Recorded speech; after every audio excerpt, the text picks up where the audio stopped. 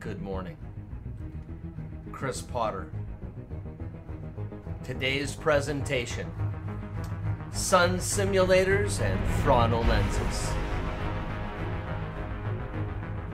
Let's begin, shall we?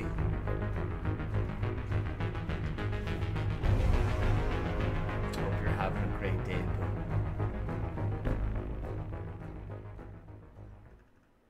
Artificial sunlight. Figure 1 below shows an array of hexagonal reflectors used in the construction of sun simulators. This is actually a small scale sun simulator. And I think that NASA built and assembled a large scale one in space, and they're using it to hide planets and stars in the solar system.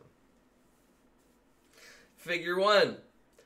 Hexagonal array of reflectors in a flat disk arrangement used in the construction of sun simulators. Figure 2 below shows the light source of a sun simulator. On the top left, we see a lamp in front of a reflector. On the top right, we see the side view of the lamp and the reflector. There is usually also a cooling system behind the reflector as the lamps generate a lot of heat. The lamps used are something like mercury xenon high pressure arc lamps. Several kinds of arc lamps that are used so as to provide the full spectrum of frequencies associated with sunlight. Not all lamps are switched on at the same time. They're selectively switched on to provide the correct intensity and spectral distribution so as to simulate sunlight as far as possible. The pulsating effect may be due to the selective switching system, switching different lamps on and off at regular intervals. So in figure 2, the sun simulator light source arrangement is made up mainly of a high power lamp and a concave reflector behind it. So this is the hexagonal reflector, right? There's the lamp in the middle. The cooling mechanism, lamp, a concave reflector. And then the light rays from the lamp are projected outwards.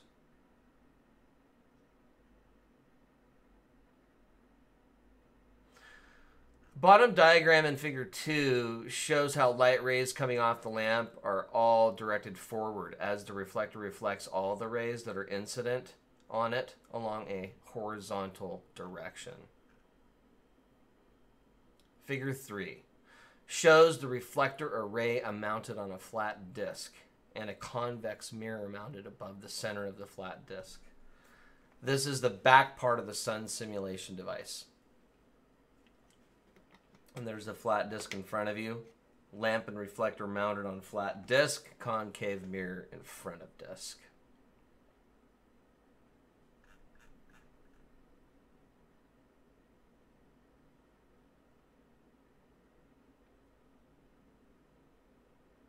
Okay. So looking head on, it would be like this, right? Figure 3 light source array at the back of the sun simulator device is made up of hexagonal shaped concave reflectors mounted on a flat disc. A concave mirror is mounted above the center of the flat disc. Oh, okay.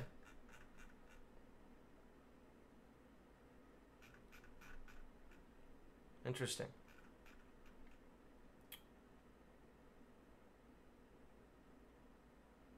Figure 4 shows the whole sun simulation device from the side. At the back, we have the flat disc with lamps. Okay, so that little mirror, he is concave, not this guy. He's flat. It's a flat disc. Duh. Okay, I apologize for any confusion there. Maybe that was good for you to see that because some of these documents I've read over and over again and still have things to learn. So I repeat, excuse me. Figure 4 shows the whole sun simulation device from the side. So we'll see that here in a minute. At the back, we have the flat disc with lamps and reflectors mounted on it. In front of the flat disc and lamps, we have a concave mirror. And in front of that, we have one large concave mirror followed by one large convex mirror. The large mirrors have holes through their centers so that the light can pass through. At the front of the device, there is a small convex reflective surface. The orange arrows represent light rays coming off of the lamps and reflectors mounted on the flat disc at the back. The blue and green rays illustrates what happened to the light coming from the back disc. The blue ray demonstrates what happens to light departing from somewhere between the center and edge of the back disc. The green arrow illustrates what happens to a ray departing from the outer edge of the flat disc. Okay, so we'll look at that here in a minute. Now, convex mirrors, reflective surface curves outwards in the center, cause incident rays to diverge. In concave mirrors, concave mirrors, the reflective surface curves inwards at the center, causes incident rays to converge, to come together. So following the green ray, we see that it first hits the first large concave mirror, which results in the ray converging after reflection towards the back flat disc, hitting the back small concave mirror. The ray is then reflected again at this mirror and converges a bit more, moving through the hole between the large concave and convex mirrors, and is then reflected off of the small convex reflecting surface at the front of the device. The ray then diverges towards the large convex mirror and diverges away from the large convex mirror. Finally, it goes through the Fresnel lens, which then bend the rays so that they exit the device in a parallel configuration.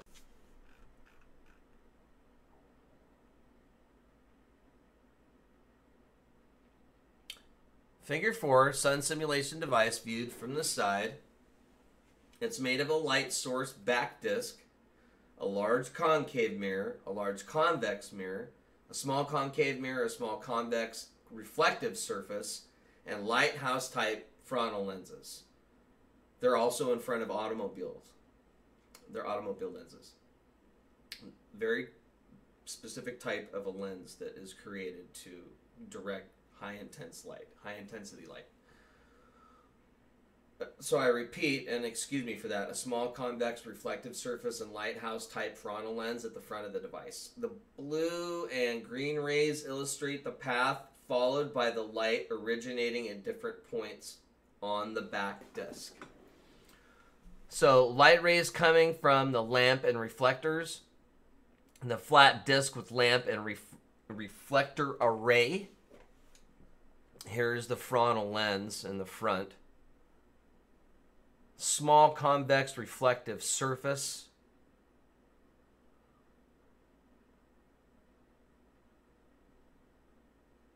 Right here. Here's that large convex mirror, large concave mirror. Small concave mirror. Wow. That's an amazing design. The outline of the light leaving the sun simulator through the Fresnel lens is shown in figure 5 below on the right side. Now on the left of figure 5, it shows that after light is diverging from the surface of the large convex mirror, light rays go through the Fresnel lens or lenses and exit parallel to each other. Figure 5, direction of light rays going through the front Fresnel lens after reflection from the front convex mirror, and overall outline of the sun simulator as viewed from in front of it. Since these large mirrors are circular, we may expect the outline of the sun simulator to be circular, but we cannot forget that the light source or light sources are hexagonal in shape, and that actually results in the outline of the whole array of reflectors to be hexagonal in shape as well. This was illustrated by figure 1, although an actual sun simulator device in orbit would be a great deal larger. This means the rays originate from an area on the back disk with a hexagonal outline, and the final rays diverging from the convex mirror will retain that outline. It is therefore possible to see why lens flares reveal hexagonal shapes and circles with dots in the middle. They're mirror copy images of the light sources, circular lamps, and hexagonal reflectors at the back of the device. There is still the problem of mounting those mirrors without disturbing the light. The best solution is probably to confine the whole device in a huge cylindrical container. There will be brackets for the small reflective surface in the front that would get in the way and cast a bit of a shadow. The front circular reflective surface would also cause a shadow, possibly leading to a black circle viewed in the center of the simulated sun if the viewer is directly in line with it. Lastly, in order to make the device as bright as possible, it's a good idea to place converging lenses in front of the mirror assembly. The lens should then bend the diverging light rays reflected from the front convex mirror forward so that they exit the sun simulator parallel to each other. The large circular shield effect we see in images of the sun from ISS and beams of light running through the center of the simulated sun seems to be due to lighthouse-type Fresnel lenses mounted at the front of the device. To see that this is the case, notice how closely the simulated sun, as seen in our sky shown in Figure 6, with its two bright beams of light running across it, resembles the flash of light from a lighthouse shown in Figure 7. Figure 6. Sun simulator in the sky exhibiting the expected hexagonal shape and also the familiar light beams emanating from the center.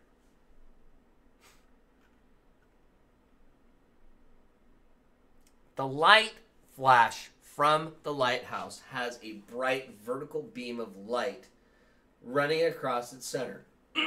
Pardon me. And two other diagonal beams that are not nearly as bright. This light flash is produced with the lens shown on the right in Figure 7. The bright vertical beam is produced when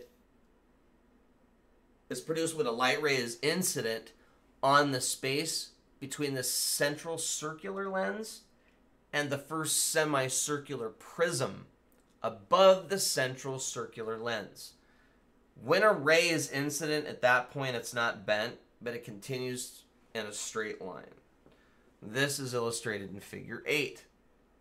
When a spherical Fresnel lens, as the one shown on the right of Figure 9 is used, at least two bright beams of light are produced. The two brightest beams are usually at 90 degrees to each other, or 90 degree angles to one another. Figure 7. So this is a Fresnel lens in a lighthouse. See how specifically designed that is? It's not like a light globe, or it's just a big circle, a big sphere, excuse me. Well, it's a circular design. This is like some cool, killer, high-tech design that it's meant to make the light bright and focus it, etc. Okay, so Figure 7, a light flash from a lighthouse with rotating Fresnel lenses. Oh, yeah. So he's all the way around him. The Fresnel lens used by this lighthouse is shown on the right. Figure 8. Okay. When a light ray is incident at the point that's shown, it is not bent, but goes through in a straight line, creating a vertical beam of light. All right. Figure 9. Let me preface that by, on the ISS feed, if you can capture this part of the feed, it's not that difficult. Well, they'll say that they're changing cameras or there's some kind of technical issue all of the time. So if you do isolate this type of imagery or video, you'll notice it just doesn't look like the sun, and there's all kinds of hexagonal lens flares that are all kinds of weird colors. I don't know anything about physics, okay?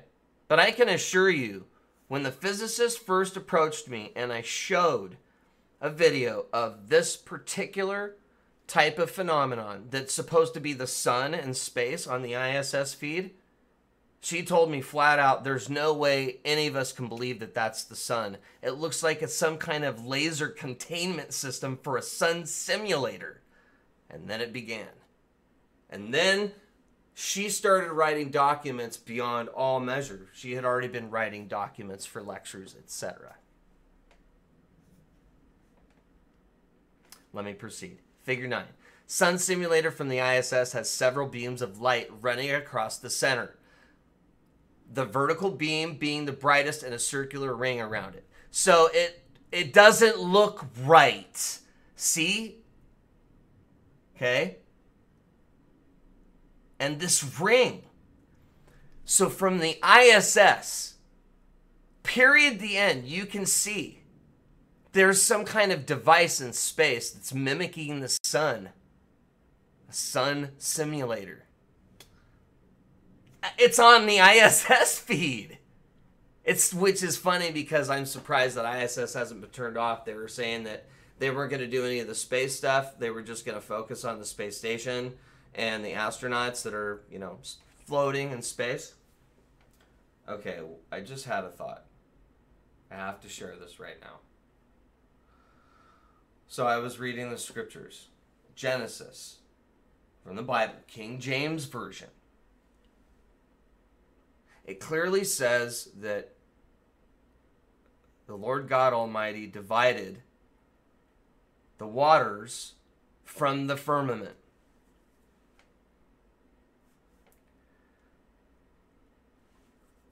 That there was water above the firmament and below. And that the water below had land. So to me, the firmament is the sky. And then the water above is friggin' space. There's some kind of liquid in space, and I think NASA is hiding that from us. Let's proceed. Figure 9 shows the sun simulator as viewed from the ISS, some form of liquid. Notice, okay, let me try that again. I apologize for kind of going off there, but I really had to mention that. Figure 9 shows the sun simulator as viewed from the ISS. Notice that it has one main bright vertical beam of light running across its center, another beam not quite as bright running horizontally, and a few diagonal light beams. Notice also that the sun simulator is surrounded by a circular ring. It looks like a completely hokey device, is what she first said. Figure 9 shows the flash of light from a lighthouse using a spherical Fresnel lens at the type shown on the right. Notice that the flash of light has a ring around it, similar to the sun simulator picture from the ISS. The beams of light emanating from the center are also visible, but are not as long as the main beams seen in Figure 7. Probably because it was not very dark when the picture of the flash was taken. Figure 9, flash of light on the left from a lighthouse using the spherical Fresnel lens, or lenses, as shown on the right. A physicist's thoughts. Thanks again, Chris Potter. Bye now. Reflector mounted on flat disc, concave mirror in front of disc.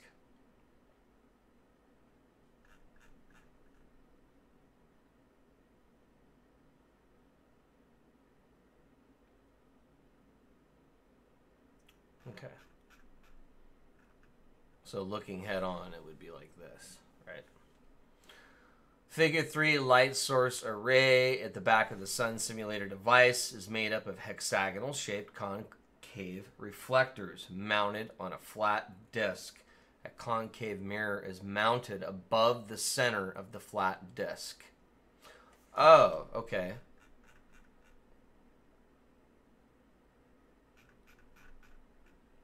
Interesting. Good morning. Chris Potter. Today's presentation: sun simulators and Fresnel lenses. Let's begin, shall we?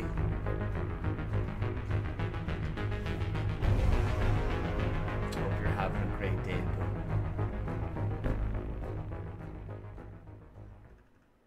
Artificial sunlight.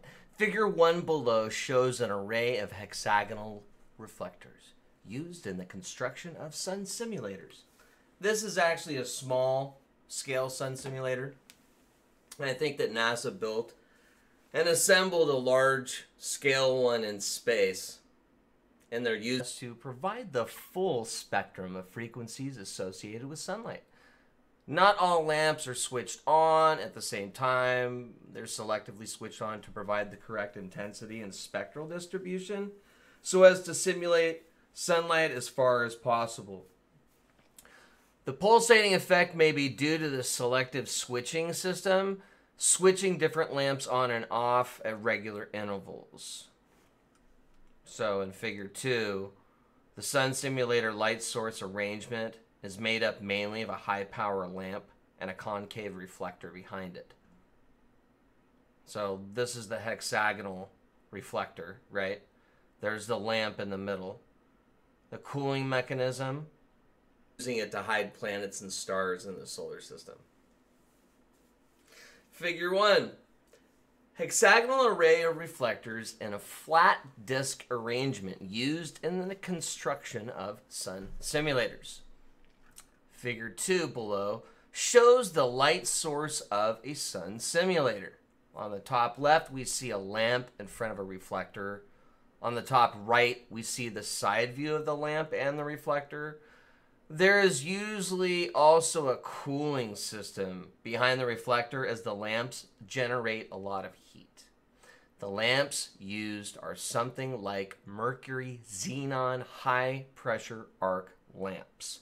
Several kinds of arc lamps that are used so as lamp, a concave reflector, and then the light rays from the lamp are projected outwards.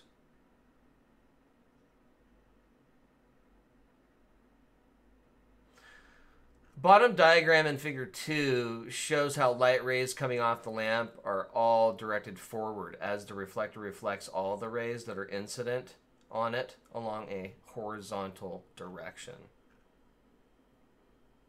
Figure 3 shows the reflector array mounted on a flat disc and a convex mirror mounted above the center of the flat disc. This is the back part of the sun simulation device. And there's a flat disc in front of you, lamp and reflector.